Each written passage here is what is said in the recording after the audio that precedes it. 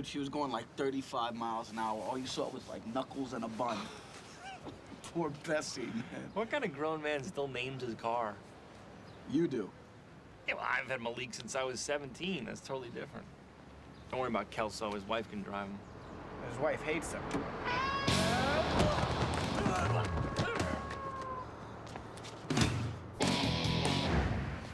Morning, Skipper. I'm so dead. Huh. Mr. Corman, I'm afraid you have Waldenstrom's macroglobulinemia. It is a very rare form of cancer. Yeah. I think he had that in college once. This is Dr. Zeltzer. He is the finest oncologist we have on staff. Really? You think so? Yeah, I do. Thank you. So where do we start? Well, first off, we need to... Better than Leventhal? Leventhal's a quack. You're the guy. You're the man. You can do it. Bless you. That was some catch. The patient shows almost no symptoms. You called for a bone marrow biopsy?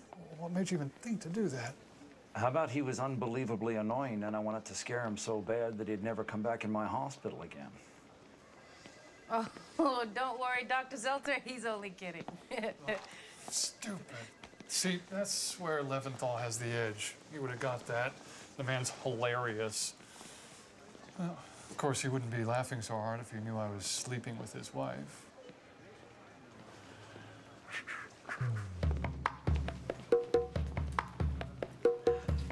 No.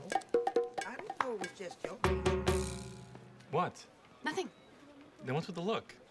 I have a crook in my neck. See, since I no longer have any furniture for my new place, I had to sleep in my tub last night. Oh, how was your date? Italian people are really good at making sauce. Fantastic. You're such an ass. Could you speak up? Mr. Roberts doesn't hear so well. Laverne, if you're looking for your beeswax, none of that is over here, okay? Now she all mad. Look, I really just needed your help last night. You completely bailed on me. You're the one that drew all these lines up so that we're not in a relationship right now. JD, I wasn't looking for a boyfriend last night. I was looking for a friend.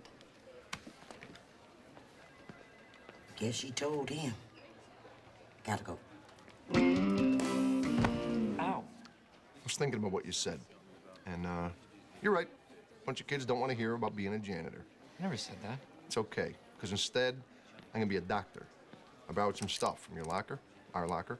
And, listen, if I don't get it back to you within, like, 2 days, consider it gone. Dr. Kelso, I am so